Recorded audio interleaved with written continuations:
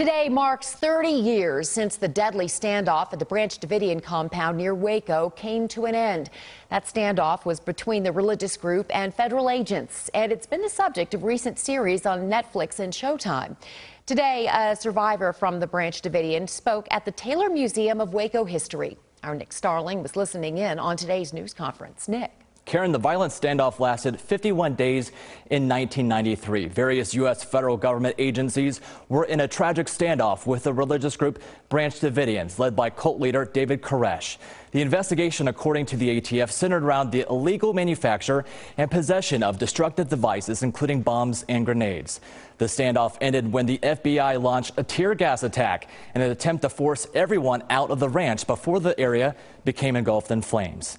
This killed nearly 80 people, including 22 children.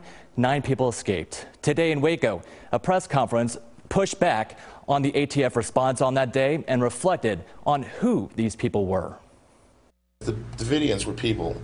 The people that died at Mount Carmel were people. They've never been truly humanized until they did the Waco series. And it was the first time I'd ever seen the people inside there humanized.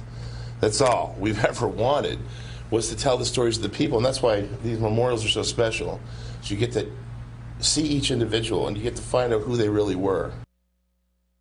And ever since then, there have been multiple investigations into exactly what happened and have sparked several TV series and movies on this tragic event. We'll send things back over to you, Karen.